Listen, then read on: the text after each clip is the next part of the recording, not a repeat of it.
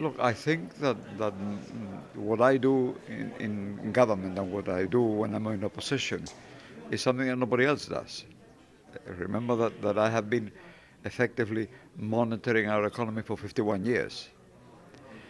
Uh, I would get withdrawal symptoms if I stopped doing it. And it's basically it's the whole of my life. This is what I do with my life, right? So I expect to be here for the 15th. I think I still have a lot to offer. I really enjoyed the work I've done.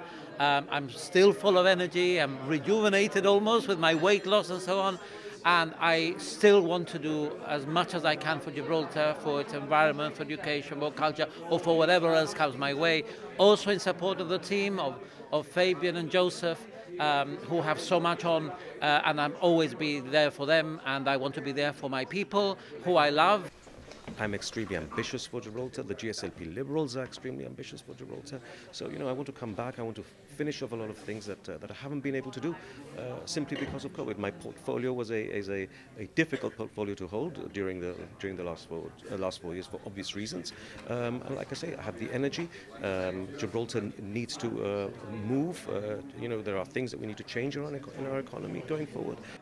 We have a treaty with the European Union that we started to negotiate that needs to be taken to its logical conclusion, a conclusion which is safe, secure and beneficial for Gibraltar. We are not there yet, and I'm determined and convinced that we are the people to do it. And to a very large extent, this election is about who people want to conclude that treaty.